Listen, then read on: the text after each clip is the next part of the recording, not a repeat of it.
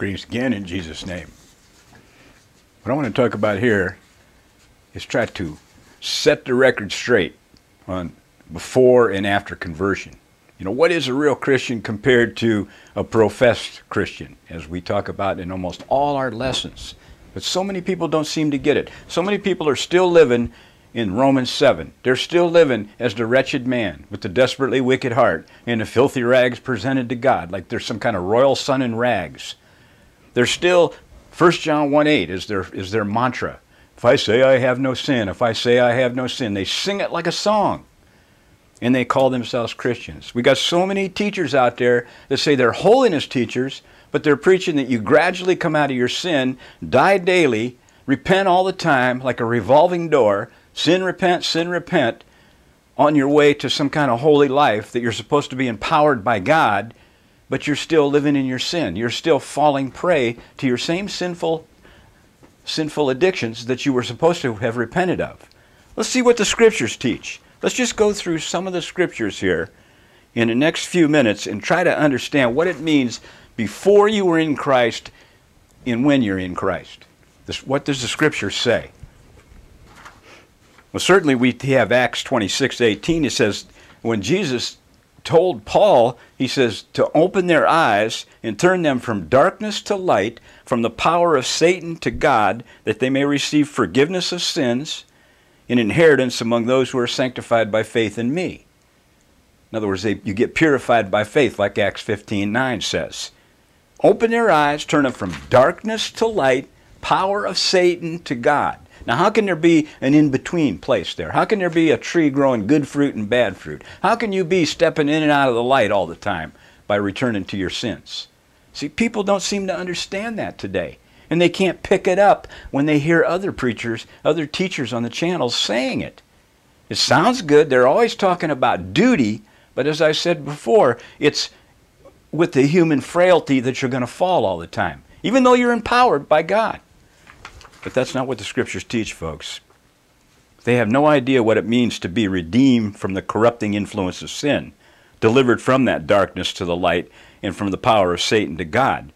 And it's what they do is they languish in this halfway world of in-between, in which they think Jesus has them covered and empowered while they continue in their sin, either gradually coming out of it or dying daily or repenting every day.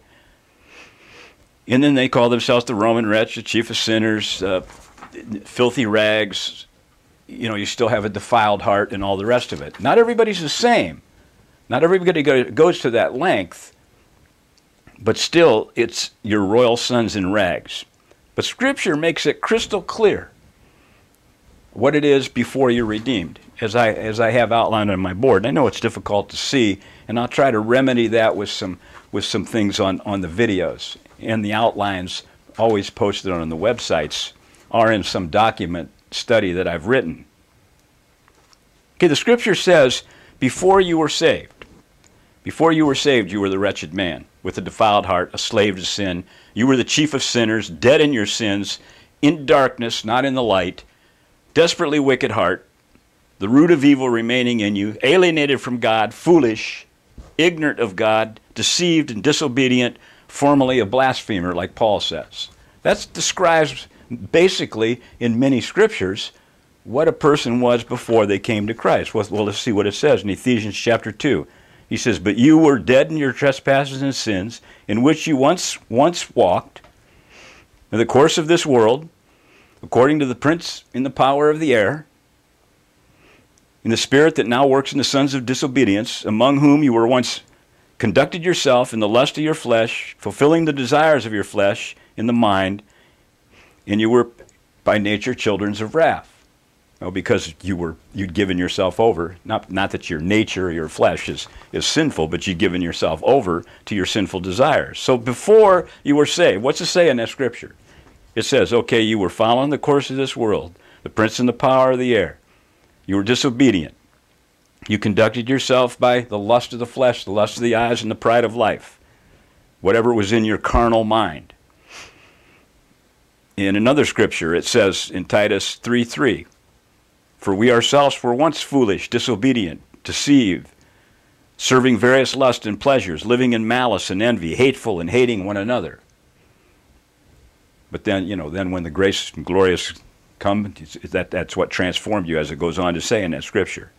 So, in these scriptures, it's telling you we're dead in your sins. Your spirit was dead, even though your body is alive. You're dead while you live, dead to God, blind, foolish, disobedient, addicted to your lust, under the direct influence and sway of Satan.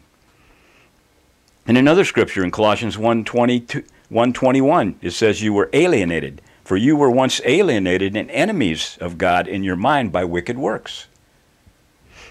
Okay? Another scripture in Philippians 3:18, he says you walk as enemies of the cross of Christ. Your God is your belly. It describes many people today walking around as self-propelled stomachs, with only directed by their lust of their flesh, nothing to do with God. They call themselves Christians, but they have nothing idea what it means to be a Christian, what it means to be redeemed from every lawless deed. And then you got the scriptures in Romans that they love to apply to themselves. The scriptures in Romans chapter 3. See, none righteous, and all have sinned, and none is good, and a mouth full of cursings, and feet swift to shed blood, no fear of God before their eyes, and all have sinned and shall fall short of the glory of God, is all talking about before you were redeemed. You can't say, oh, we've all sinned. We're all sinners. We all fall short of the glory of God. How can you fall short of the glory of God when you're purged, purified, and crucified, walking worthy of Him?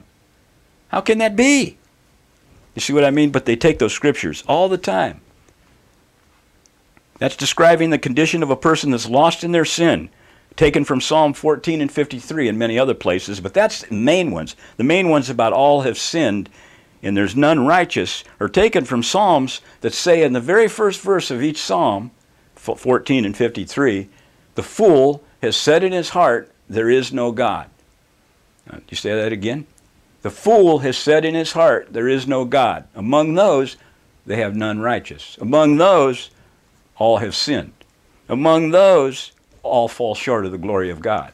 Not among those that are redeemed and purified by faith. How can you fall short of the glory of God when you're walking in newness of life with the flesh crucified? Well, if you're a professed Christian, saved under the received Jesus, and you're going to come out of sin gradually lie, well, I suppose that's what you think. In the Isaiah 64:6 and Jeremiah 17:10 scriptures, the ones they love the most, the filthy rags in the wretched heart, the desperately wicked heart. We've seen people arguing until they're blue in the face, and then finally condemning us as devils, going to hell, because we say a person born of God does not have a desperately wicked heart, nor is their righteousness as filthy rags. These scriptures, where it says in Isaiah 64:6, we are all like an unclean thing, all our righteousness are like filthy rags. In Jeremiah 17:10, the heart is deceitful above all things and desperately wicked. Who can know it? Why can't you go to those scriptures and read in the context of where they were written and who they were speaking to? They were speaking to a desperately wicked, fallen people who couldn't do anything but sin because they loved their sin, kind of like most professed Christians. Among those, they were desperately wicked. Among those, there was they were all unclean in their filthy rags. Among those, their heart was desperately wicked. Who could know it? In the very next verse, it says in Jeremiah 17:11, they never quote that one, that God tests the mind, He knows the heart, He gives to each one according to their ways and according to the fruit of their doings. Wasn't that the same thing as the parable of the sower, where the seed falls on the good and faithful, the good ground? In other words, it means honest, and an honest heart prepared to receive it so that it can take root. The engrafted word can take root, spring up and produce a result, produce the good fruit. See, that's the problem. See, there's never a good heart. There's never an honest man that can come to the Lord and empty himself of all guile under this mess of, well, I'm the wretched man, and I'm the desperately wicked, filthy rags, all that nonsense. But yet it's constant. You hear this constantly in professed people. I'm not just talking about the church, folks. I'm through talking about the church because we all know it's apostate. The system churches are totally in apostate lawless. They're a culture of immorality.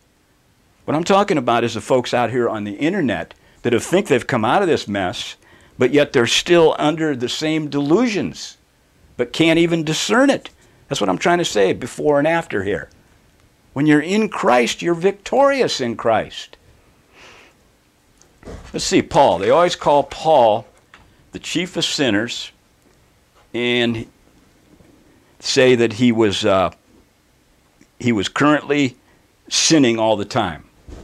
They say, well, Paul was the chief of sinners. Paul was the wretched man of Romans 7.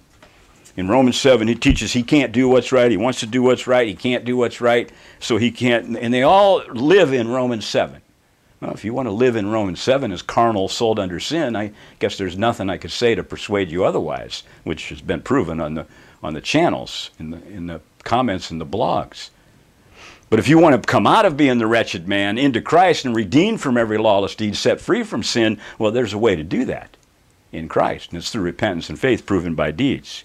What's Paul say about himself? He says, although I was formerly a blasphemer, a persecutor, an insolent man. It says that in 1 Timothy 1:13, where in verse 15 it talks about the chief of sinners. See, he's talking in the historical present.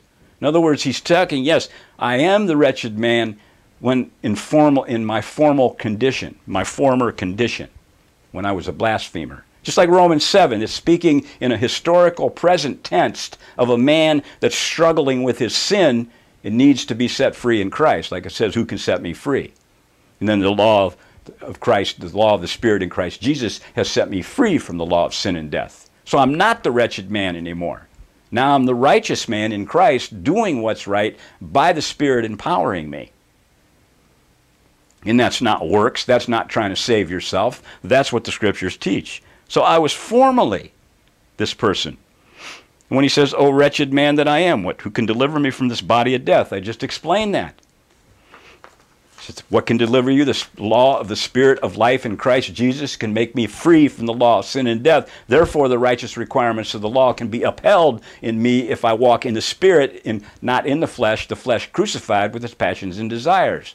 Not the flesh, what we live in, the body we serve in the flesh, but the indulgent passions and desires that inflame your flesh, and that you go out and sin with your hand and with your eye, with your feet. That's what it's talking about. You don't drive nails through your hands. So that's former. What's some of the other things he says? He says, in the Philippian scripture, though that I might have confidence in the flesh, if anyone thinks that he may have confidence in his flesh, I more so. He says, I was circumcised on the 8th day of the stock of Israel, the tribe of Benjamin, a Hebrew of the Hebrews, concerning the law, a Pharisee, and concerning zeal, of persecuting the church, and righteousness of the law, which is in the law, I was blameless. See, those things he counts as dung for the righteousness that's in Christ. To do what's right by faith, working by love, purifying his heart of sin. So he can say then that now he's blameless. Now his conscience is clear before God and man. So he was formerly a blasphemer. A Christian is not the wretched man of Romans 7. He's not, if I say I have no sin. I lie and I have no truth. How can you have sin in you and be cleansed of all sin at the same time? See how that doesn't make sense? He says, he that is born of God sinneth not, because that seed of God is in him, and he cannot sin because he's born of God. It's in 1 John 3:6. Don't you ever get to that part? See, who says as he's walking in Christ and keepeth not his commandments is a liar, and there's no truth in him. So if you're walking in Christ, you say you're in Christ, you're in darkness, you got sin in you all day long, you got the revolving door of sin repent going on in your life, the cycle of never-ending sin, there's no truth in you. You're not keeping his commands. His commands are to abide in him, to go and sin no more. Take up your cross and follow. See, there's no magic cover to commit your sin. The Scripture says, let the just remain unjust. He says, the unjust, let him be unjust still. Who is filthy, let him be filthy still. He who is righteous, let him be righteous still. He who is holy, let him be holy still, in Revelation 22:11. at the great resurrection. He who is unjust is not going to be magically just, like they're talking about in glorification. Then your flesh should be gone, and you'll be able to live without sin. That's a lie. That's not what the Scriptures teach. Yes, in glorification you'll be given a new glorified body in the resurrection, in eternity. It's not talking about you because your flesh you're going to sin, as you've been taught. So if you're filthy still. So if you got filthy rags unto God constantly all day long, all my righteousness is filthy rags, and you think that that's going to save you because you keep confessing that, you think sin keeps you humble instead of hardening your heart, well, then you'll be filthy still. He who is unjust will still be unjust. But he who is righteous, he is doing what's right. The righteousness of the saints, that's their white robes, Revelation 19:8. The righteous acts of the saints is their robes, their white linen that they're wearing at that time, in the great supper of the Lamb. They will be righteous still. He who is holy will be holy still. Because Jesus said, most assuredly, I say to you, whoever commits sin is a slave to sin. Whoever does not take up his cross and follow after me is not worthy of me. So you must be worthy of him to follow him. Make that commitment and that determined resolve to put to death the old man and take up your cross and follow Christ. So if you commit sin, you're a slave to sin, just like Paul talked about in Romans chapter 6. It's either sin unto death or obedience unto righteousness. There's no middle ground here. If you're serving sin, this revolving door, sin, repent all the time, that many of the evangelist street preachers out there are teaching, hoping that you'll be on the right side of the line when you die, when you meet that last breath, then you're not in Christ. Because if you commit sin, meaning if you're producing sin, a bad tree producing bad fruit, that's what that word means in the Greek, the paeo, then you're a slave to sin, because you're a slave to whom you obey, whether it's sin unto death or obedience unto righteousness. So if you say you have fellowship with him and you walk in darkness, that's where you lie and you don't practice, you don't have the truth. You're not producing the truth in your life.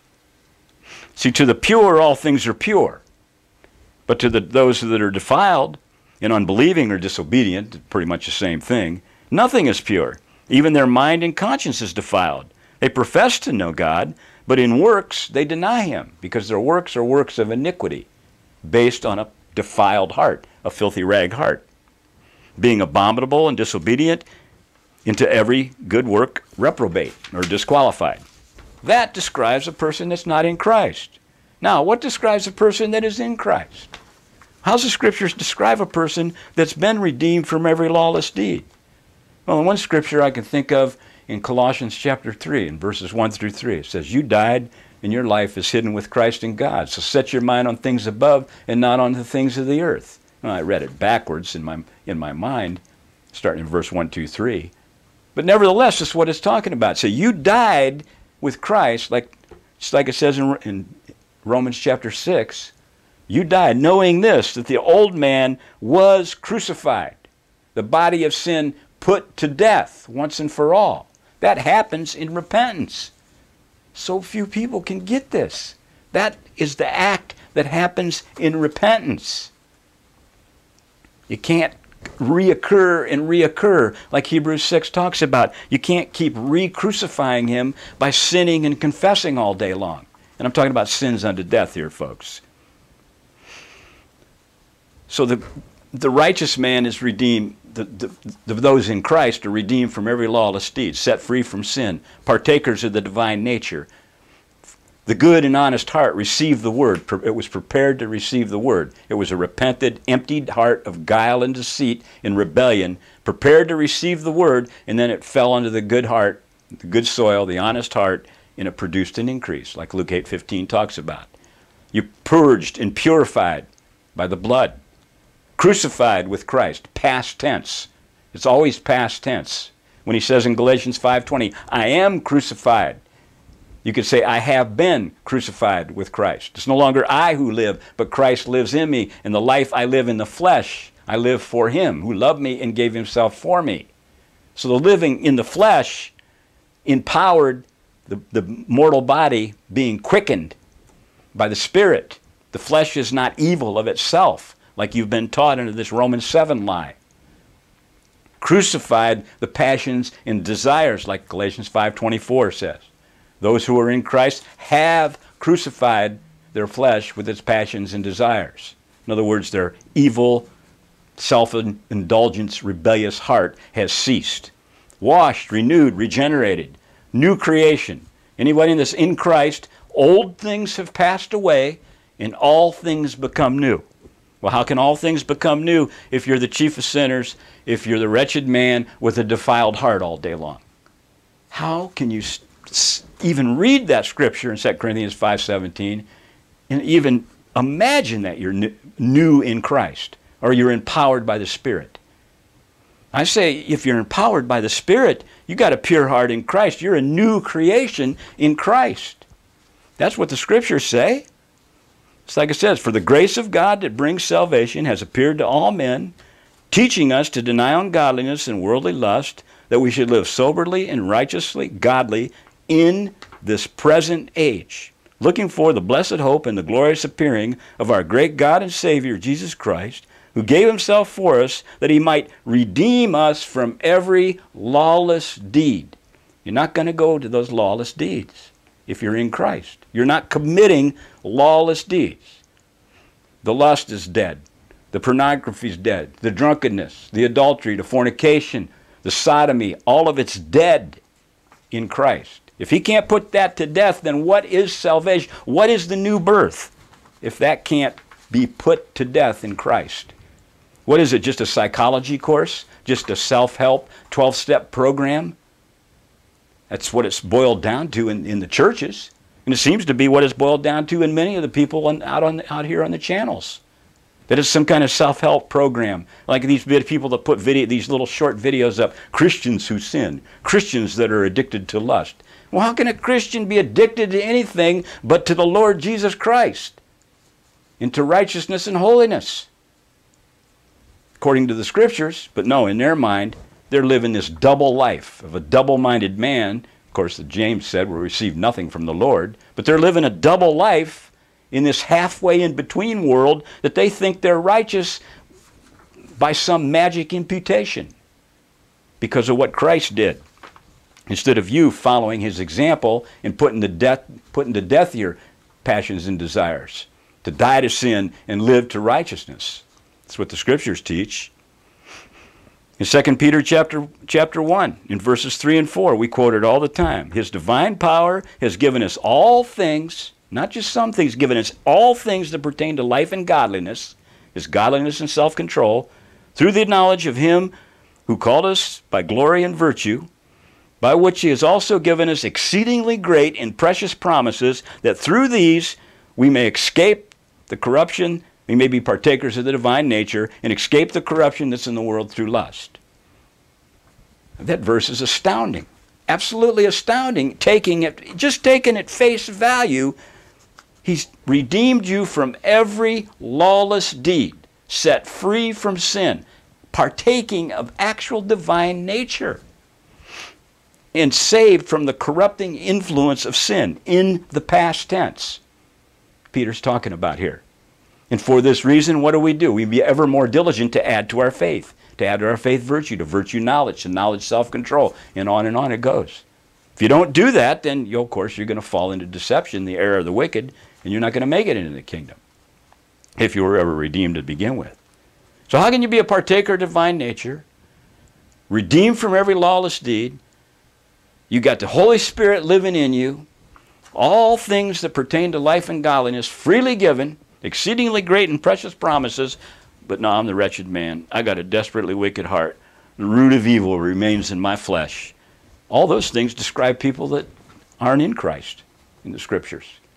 And you better get that into your head or you're never going to be born again of the Spirit.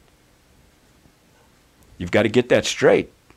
Knowing this, that our old man was crucified with him, that the body of sin might be done away with, that we're no longer slaves to sin. And then he says in verse 12 of that, how can we who have died, verse 2, how can we who have died to sin live any longer therein? So sin shall not reign in your mortal body to obey its lust. The summary of Romans chapter 6, minus the do not present your instruments of unrighteousness to sin, but as instruments of righteousness to God. See, that's something you have to do. That's something you have to put into practice. You have to put it right now, the volition of your will, determined that you're going to cease from your rebellious heart and utilize the exceedingly great and precious promises that are there for those that can be redeemed in Christ. So the old man was crucified. Again, past tense. In the Greek, it actually teaches in the aorist, present, perfect tense, done, not to be repeated. The focus always being on the action performed. An action that took place in the past, it began at a certain point, ended at a certain point, not to be repeated. That's exactly what it teaches. But yet so few people seem to understand this. And they get caught up that, you keep doing it. You keep putting to death the old man, and then maybe you're going to get sanctified. No, you get sanctified in Christ when your heart is purified by faith. Because a heart purified by faith is a heart that's going to be obedient unto Christ, obedience unto righteousness. But God be thanked, you obeyed from your heart that form of doctrine in Christ, in which, you've been set free from sin and become a slave of righteousness. See, the form of doctrine that delivered you from that body of sin that you keep crying about that you're still in. Well, the body of sin is just your mindset addicted to your selfish passions and desires that you want to serve. So you want to drag it into the kingdom in such a way that you can justify it by the Scriptures. Well, that's not what the Scripture says again. The old man was crucified. He's put to death. How can you have died to sin, live any longer therein? How can someone dead still serve that body of lust if you put it to death? So you're drawn away and enticed by your lusts. Each one is tempted when he's drawn away by his own lust and enticed, meaning taken captive, like in James 1:15. Well, if that lust is put to death, then that drawn away and taken captive is not going to take place, because there's a way of escape from temptation. So, have crucified, was crucified, I am crucified, all in the same idea of taking place in the past, done, not to be repeated. Jesus said, when the Son sets you free, you shall be free indeed. Free from what? If you're the wretched man. Free from what? If you're defiled heart. If you're still the chief of sinners. If you still got sin in you. And you got to run around confessing you got sin in you. How can you be set free? If you commit sin, again, that's that word paeo, you're producing sin in your life, a bad tree producing bad fruit, then you're a slave to sin. But if the Son sets you free, you're free indeed. Just like Peter says in 2 Peter chapter 2. He says, you escaped indeed from those that live in error. Escaped the corruption that's in the world through lust indeed. But if you're still addicted to lust, struggling with lust, then you've not escaped. It's pretty simple. So Paul, after his conversion, he says in many places in the Scriptures, Acts 24:16, I always strive to have a conscience without offense towards God and men. See, blameless, as he says in the next one here. He says, imitate me as I imitate Christ, 1 Corinthians 11:1. You are witnesses in God also how devoutly and justly and blamelessly we behaved ourselves among you who believed. 1 Thessalonians 2:10. Now how could he be the chief of sinners, Romans Wretch, and be blameless and without offense towards God and men? Ask yourself that question next time before you post that on some blog. How foolish that is. Paul said he was blameless and without offense. I thank God who I serve with a pure conscience, he says to Timothy in 2 Timothy 1:3. In another scripture he says, pray for us that we are confident that we have a good conscience in all things and living honorably before men, in Hebrews 13:18. That's just a few of a description of him after his conversion. See, he was formally formally the chief of sinners, not ongoing. Don't accuse someone of sin because you're sinning all the time. Don't try to drag them down to your level in the mud and make Christ a minister of sin because you sin all the time. Come to an understanding that you can escape the corruption that's in the world through lust, through Christ, but it's going to be a painful experience of repentance for you because you've been so deceived. See, the solid foundation stands having this for its seal, that the Lord knows those who are his, and anybody that names the name of Christ must depart from iniquity, 2 Timothy 2:19. God be thanked that though you were slaves to sin, yet you obeyed from your heart. That's where faith originates. You obeyed from your heart that form of doctrine to which you were delivered. Having been set free from sin, you became slaves of righteousness. Romans 6:17 and 18. Therefore Christ suffered for us in the flesh. Arm yourself with also the same mind, for he who has suffered in the flesh has ceased from sin. Suffered in what? Suffered in that season of godly sorrow and repentance, that brokenness, that breaking up of the fallow ground, that preparing the heart to receive that engrafted word, so to take root. He ceased from sin. Must cease. The rebellion must cease in repentance, or it will never cease. That's 1 Peter 4:1. And hereby we know that we are in him, if we keep his commandments. He that saith that I know him and keepeth not his commandments is a liar, and the truth is not in him. So how's that for you to say, well, I have no sin? Well, you're not even keeping his commandments. No wonder there's sin in you all the time. That's the liar. That the righteousness of the law might be filled in us who walk not after the flesh, but after the Spirit. For the law of the Spirit of life in Christ Jesus made me free from the law of sin and death, in Romans 8:4 and 8:2, as we quoted earlier. Well, yes, because faith upholds and establishes the moral law of God. We make void the law through faith? No, we establish it, Romans 3:31. It's the law of faith, faith working by love, purifying the heart of sin through obedience to the truth, and having victory over sin, the flesh, and the devil. That's the law of faith in the Scriptures. So then you could say, whoever abideth in him sinneth not. Whoever sinneth has not seen him nor known him, in 1 John 3:6. We know that whoever is born of God sinneth not. But he that is begotten of him keepeth himself, and the wicked one touches him not. 1 John 5:18. See, God's going to render to each one according to his deeds, done in this body. Eternal life to those who by patient continuance in doing good seek for glory, honor, and immortality, but to those who are self-seeking and do not obey the truth but obey unrighteousness, indignation in wrath, in Romans 2:6-8. See, if you think you got a magic cover, if you think it's assured no matter what you do, that God doesn't see you sinning, he only sees Jesus, that's all a fallacy that's been handed down for generation after generation. You will be judged according to what you do in this body. Yes, salvation is conditional on what you do. Initially, the past sins are remitted by the blood. That's the free gift of grace. But when you enter into the covenant relationship with God, you must keep that covenant by obedience. He says, I keep covenant and mercy to 1,000 generations to those that love me and keep my commandments, he says in the Scriptures. Covenant and mercy in Christ, yes, to remit those past sins that we can't remit.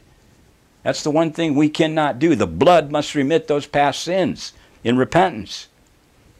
But obedience we can render unto God, that love me and keep my commandments. And then you'll be in covenant. Well, what breaks a covenant? The same thing in marriage. What breaks a marriage? Unfaithfulness, infidelity. The same thing in Christ. Adulterate yourself with the world. Then you've broken the covenant with God, and you're facing a bitter repentance. But many of you are trampling the blood and insulting the Spirit of grace and crucifying him of flesh, but you've never came into Christ to begin with, as we've talked about in many of our lessons. He says in Revelation in a couple of places about worthiness, he says, there are a few names in Sardis which have not defiled their garments, and they shall walk with me in white before they are worthy. And then in Revelation 19:8, I alluded to before, the fine linen is the righteous acts of the saints. See, there is a righteousness in faith when you walk by faith, keeping his commandments. Not a righteousness that you conjured up by the law or sacrifices or keeping days and months in obedience to this or that, but a righteousness in Christ that truly is a morality and a virtue, an uprightness and moral uprightness that the world can witness in your life if you're in Christ. That's the righteousness we talk about. Not a self-righteousness, but he who does what is righteous as he is righteous, meaning that he is walking in the light, purged, purified, set free from sin, partaker of the divine nature, redeemed from every lawless deed, is doing what is right by a faith working by love. Because the eyes of the Lord are on the righteous, and his ears are open to their prayers. But the face of the Lord is against those who do wickedness and iniquity and lawlessness. The wretched man, the chief of sinners, sin every day. He's going to cut off the remembrance of them from the earth. That's what the scriptures teach, a before and after. And that's what it means to be in Christ or not in Christ. It's very, very simple. If you're caught in that halfway world, there is a way out for you. Don't despair that, well, how can I ever stop sinning? There is a way in Christ, but you have to put forth that effort. We are workers together with him. Remember that we receive not the grace of God in vain. The grace of God is supposed to come in and cleanse and teach us to deny ungodliness and worldly lust, to live soberly, righteously in this present age. If it's not doing that in your life, you've not received the grace of God. You may think so, but if you received it to no purpose and without effect, that's what it means, in vain. So without that working together with God, then what Christ did on the cross will be of no value to you.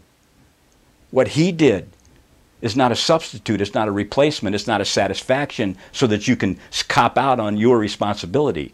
Now, your responsibility is to come clean with him in repentance once and for all, empty yourself of guile, and cease your rebellion, and come before that throne of grace, seeking his mercy, and to find that reconciliation, that return to favor in Christ. And then, finally, to be washed, renewed, and regenerated by the Holy Spirit in that miraculous new birth. That's going to set you on solid ground where you're going to sin not, where you're going to walk in the light, where you're going to say, this stuff is trash. I don't want to be the wretched man. I don't want to be the chief of sinners and making excuses all day long, living under that lie. You can live in Christ with a pure heart by faith and escape the corruption that's in the world through lust and overcome by faith. But you must make that effort to come to him now.